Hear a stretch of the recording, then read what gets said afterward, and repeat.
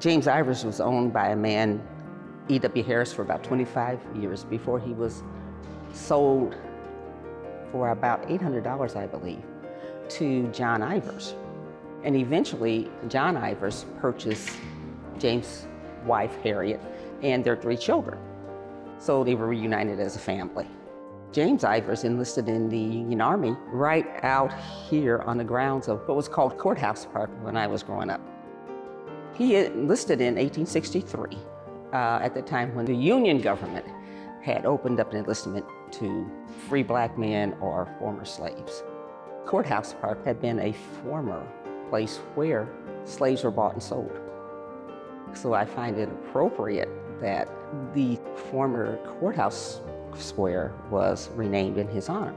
And the U.S. Colored Troops statue being placed here, I find it appropriate because of the history of the site.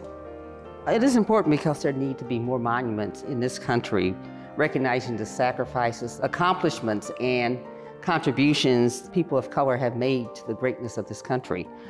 It's also important because there are people in this country who do not want our stories told, warts and all. Our stories are like the stories of all Americans. They're American history.